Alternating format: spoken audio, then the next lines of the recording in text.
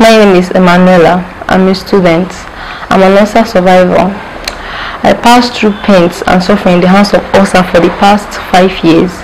During those 5 years, I couldn't even go to school. Even when I managed to go to school, I don't used to concentrate in class because of the pains. My dad took me to different specialists, different hospitals, bought different medicine, both herbal medicine, different products, but it didn't work. My mom even started cooking separately for me. Whenever they cook for me, I will always feel left out because when I see them eating like a family, I feel like I'm not among the family. It's painful for me that I do feel pain, like I'm left out. Until I got information about a product, Jinja Extract, which gave me the solution I've been looking for. Now I can eat whatever I want without the fear of ulcer.